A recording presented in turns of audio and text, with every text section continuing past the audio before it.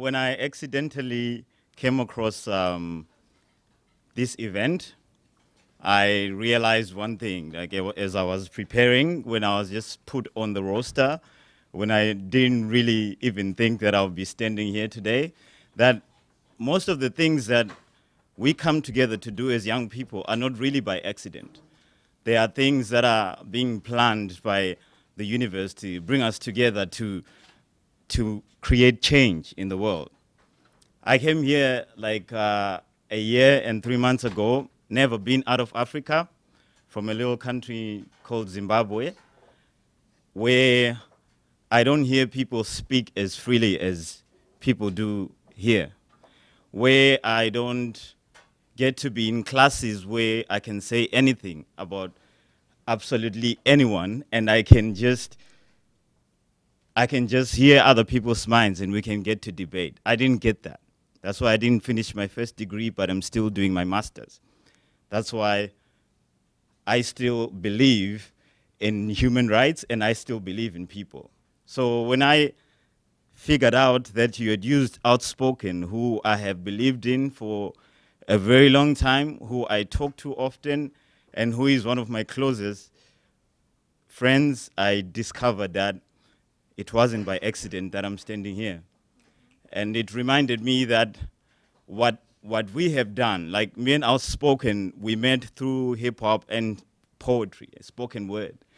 And it just reminded me that the topics we used to say, we were saying them with such conviction that one day, someday, the world will grow smaller, but then bring them close to our big ideas. And so I think that as I stand here, I'm looking at people with very big ideas to share with that world that is growing smaller. And I can't think of a better place to do it. And I can't think of a better medium to do it except through hip hop. And when I think of hip hop, I think it's like, I've always told myself it's an abbreviation, and people keep telling me, why are you saying this? You should patent it before someone steals it. I don't care, take it. I don't need it if it's only for me and I patent it. But hip hop, to me, just means how indigenous plans help ordinary people. A hip hop artist who is practical, a hip hop artist who says something that can change at least even the smallest insignificant change, the most smallest insignificant change. If a hip hop artist can do that, if they don't restrict themselves to speaking less and only talking more about useless gadgets, then hip hop will become one of the social activist tools. So this piece that I'm going to do for you, I wrote when I was starting to understand the whole idea of genocide. I knew that some of the people from the tribe I come from, even when I say tribe, I think it's a way to kind of desensitize people to the conflicts that actually happen in Africa. It's not about tribes. It's about things bigger than that. But when I wrote this piece, I thought to particularly look at two places, and that's Rwanda and Germany, the Holocaust. And I thought to present them in an artistic way, but also hope that someone who listens to hip hop can stretch themselves to listen and really get to go and read more. So it goes something like,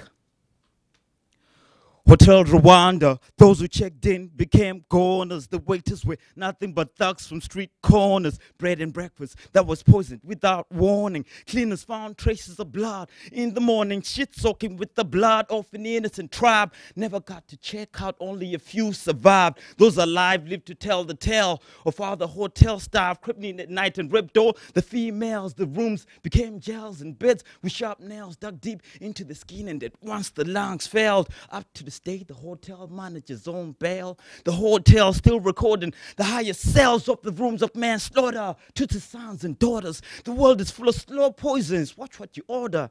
You might need rest, but avoid Hotel Rwanda, because you might just wake up 6 feet under. You might need rest, but avoid Hotel Rwanda, because you might just wake up 6 feet under. Wake up 6 feet under. Wake up 6 feet under, because you might just never wake up. Once upon a time, there were Jews and an Aryan race, and they both chose to run and compete for first place. The sturdy yum was packed with the blue-eyed supporters. Also present was the Gestapo to keep order. The blue-eyed and the Jews took the places. The blue-eyed with a smug look upon their faces saluted the man with the gun like "Hi Hitler," like them on his back was a black swastika. The Jews waited for the gun to go off, of course, but couldn't move. They were chained to the Holocaust, so it's obvious they lost, because even if they shined, they would have found sharpshooters waiting at the finish line. After the race, it was back to the camps and no one asked. Only a guard spoke behind a gas mask. So when you run, watch the man with the gun.